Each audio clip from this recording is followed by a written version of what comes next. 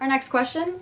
Steve, how do you set up your office as a hypnotherapist? Okay, great question. And the way I do that now, as you know, I practice in my house. So I am a little different than a lot of other hypnotherapists in that I feel that it's appropriate to practice in the house. I feel that there's nothing wrong with it. In another video, I talked about the fact that I do that and why it's better because it reduces stress. It cuts costs for a lot of hypnotherapists starting out. That's a main concern. They want to know, how much money am I going to have to put out before I start making money? So if you can reduce that money that's going out, that's very helpful. So for me at this point, it's about peace of mind. You know, I had the office in Beverly Hills, 90210, in the Roxbury Medical Building. I had the prestige, but I didn't like it because it's so stressful. All of my clients would show up there and they were so stressed out by the time they got there on the 405 driving California that they weren't really focused, and I was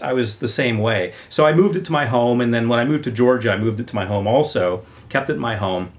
So the way I set up my office is a little different than the way other people do, but essentially I have an area of my house that I use, and I like to use the living room for this. And the reason I do that as opposed to using one of the bedrooms in my house and turning that into my office is because I don't want them to feel that they're, you know, in the bedroom of a house. I feel there's a, you know, a little bit of a strangeness to that. First of all, they come into a house, then they're in a bedroom. Feel a little bit strange. Right. So that's why I set it up that way. Exactly. Do you have any tips about how you would decorate the living room just to make them feel comfortable, or? Great question, because a lot of times people have the tendency to, you know, put pictures of their family or pictures of themselves or so forth.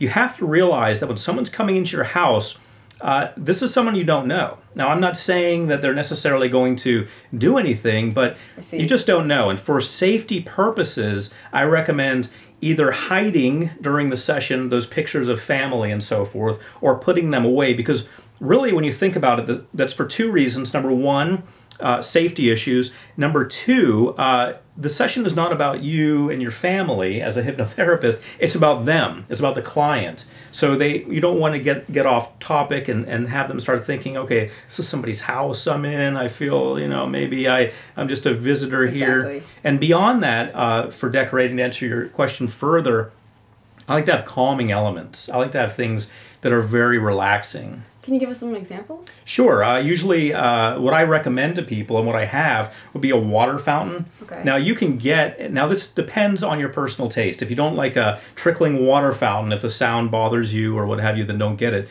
But we're talking about a $20 item at a store, one of those water fountains with the rocks and so forth. It can set up the feeling of being very relaxed. And it's so feel comfortable. Yeah, and it's so simple. I don't get into aromas because I don't know what people like versus what they don't like. I make sure the environment is quiet. I make sure that there's a sign on the door that says "Do not disturb." You know, my phone's off.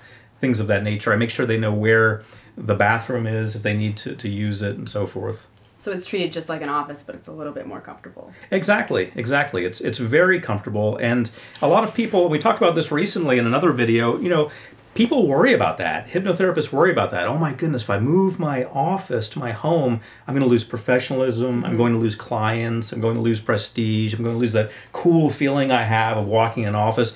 But you really gain a lot more than you lose, because you gain peace of mind. You end up saving money, which is, as I said, a lot of new hypnotherapists are really concerned about that.